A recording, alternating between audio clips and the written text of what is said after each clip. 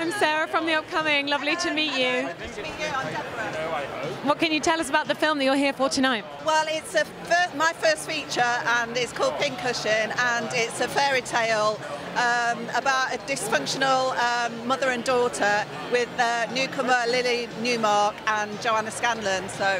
And how does it feel for your film to be here at the BIFA Awards? Yeah, just absolutely thrilled. I'm like buzzing. I'm like, it's happening. Yeah, really, really delighted.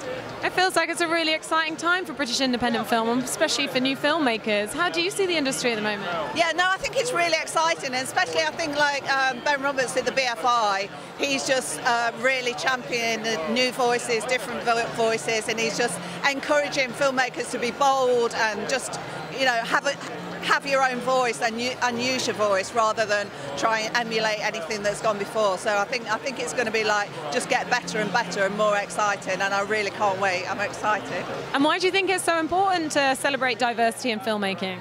Well, because we are diverse people, and I think, you know, we don't want to see the same old character, the same old male narrative, the same old stories. I think, you know, everyone's got a story inside them, but, you know, like those voices aren't really seen. So I think it's a case of like opening up lots of different mouths in different ways all over the country, and different cultures, and getting different experiences on the film, on the screen. Yeah. So. And there are other films or other talent that particularly stood out for you this year? Sorry, I couldn't hear you. Any other films or other talent that have stood out for you this year from the other films that are here at the awards?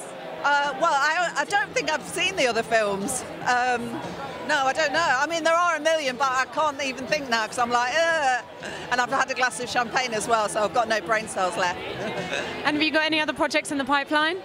Yeah, I'm just writing my new project, which is going to be a horror about somebody who's got a woman who's got postnatal depression. So I'm really going to. I think that's a subject that we don't really talk about. It's taboo, but I think it's, you know, got a lot of mileage and a lot of potential in a horror film. So fantastic! We really look forward to it, and good luck for this evening. Thanks so much. Thank you.